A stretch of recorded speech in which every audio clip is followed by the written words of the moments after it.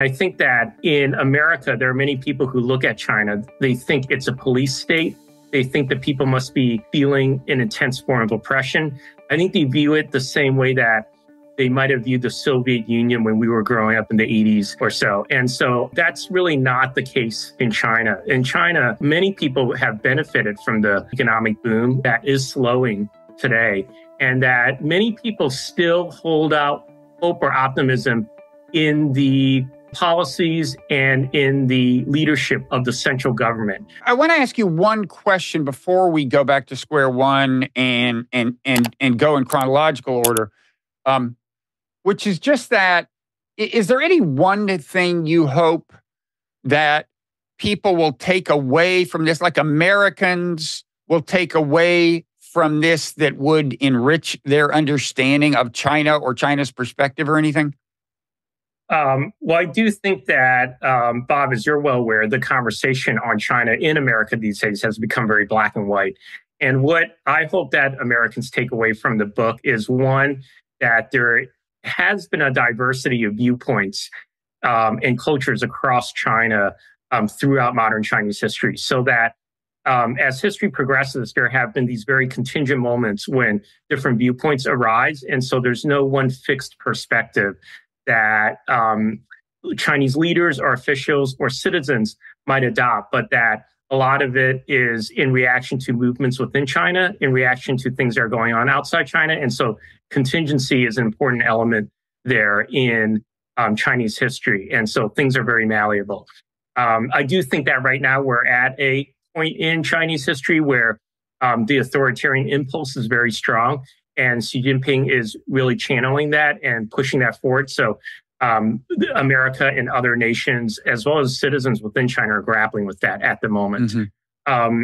In addition, I think that one thing that is hard to convey in writing news articles on China is the sense of optimism that and hope that many Chinese have had in relation to the direction of the country and to actually central government policies for several decades now.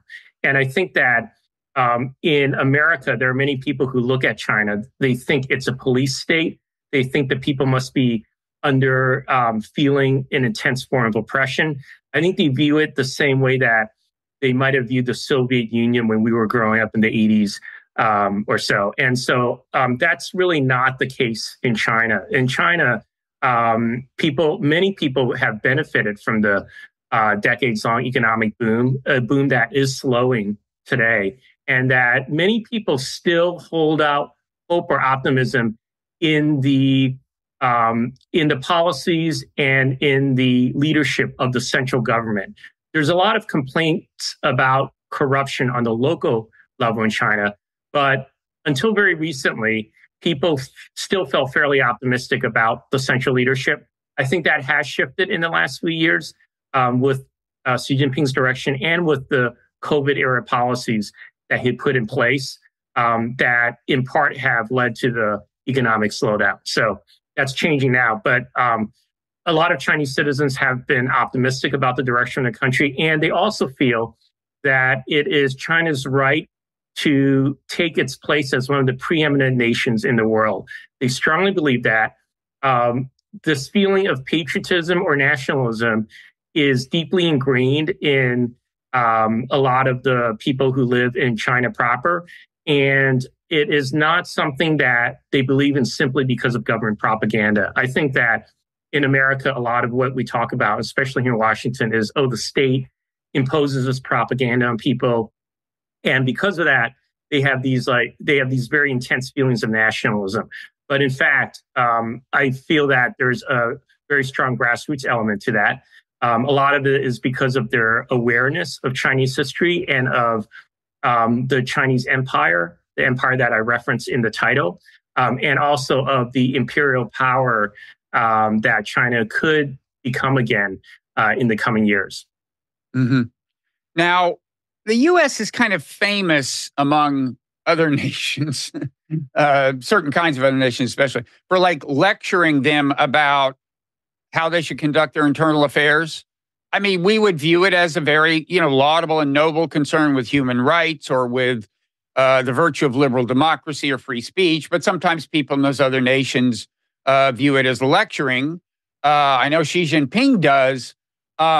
Is one thing you're saying that more Chinese people than we might think, kind of react the same way? The bottom line is the lecturing counterproductive in terms of its influence on actual Chinese grassroots opinion? Does it tend to only increase the support for Xi Jinping, or what? That's a complicated question, Bob, because this is where the Chinese media and propaganda apparatus does play a role, because the messages that the U.S. tries to deliver to China are channeled through official state media. So then sometimes those lines are placed out of context. The ferocity of them is heightened, obviously, by the Chinese propaganda apparatus. So there's a less undiluted view of the messages that America is trying to send to China than we would hope the citizens are getting. But I also do think you have a point in that the constant berating tone of a lot of American official statements about China can get on the nerves of ordinary Chinese citizens, even if they heard it in the full context in which it is expressed. And I think they think that their country has come a long ways in recent decades, and that the U.S. has exhibited many shortcomings itself in recent decades. We can go back to the early 21st century, the Iraq War, or the economic crisis that started in 2008 because of the U.S. financial system. These were huge markers for both Chinese officials and for Chinese citizens. And then we see America grappling with its own democratic shortfalls today. And so I think they look at that and they say, who are you to tell us how to conduct our affairs? Yeah. I mean, the question arose for me during the part of your book when, I guess it's around the time of the Olympics in Beijing, and some French protesters have done something to convey their disapproval of China's policy toward Tibet. And there are these demonstrations by Chinese people of some French retailer, and they also are complaining about CNN. And I kind of wondered, to what extent was that spontaneous?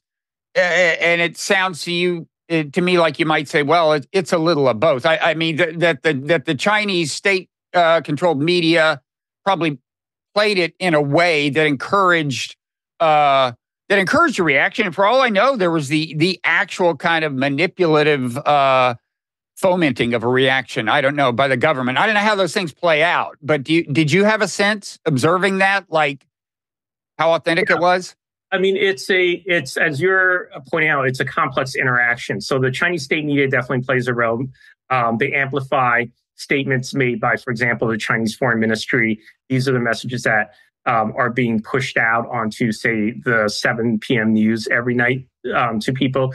At the same time, this was at a moment when there was a strong feeling of patriotism or nationalism that was arising in China. The Olympics were around the corner. China, that was a very symbolic moment where Chinese citizens felt that they were taking their place in the spotlight on the world stage. World leaders are about to come for that. And I think they really felt aggrieved by the fact that many people around the world had started criticizing China for its crackdown on Tibet and Tibetan regions at that time. It was a very real crackdown. There were security forces pushed out to those Western regions and really going at it against Tibetan protesters in those areas because of violent riots that had taken place in Lhasa. That was a triggering event. And so you had this worldwide reaction to that. There were things like this movement called anti-CNN started by a Chinese citizen online that really galvanized people. And that was a grassroots movement that was then amplified by the government. So you have this interaction with people. And the government will sometimes want to play up these patriotic protests. They'll want to at least fan the flames of them. But sometimes they want to dial them down too. And they'll try and then pull back on the propaganda because they don't want mass protests in their streets. And they know that those can sometimes get out of control, as has happened, especially in nationalistic protests against Japan.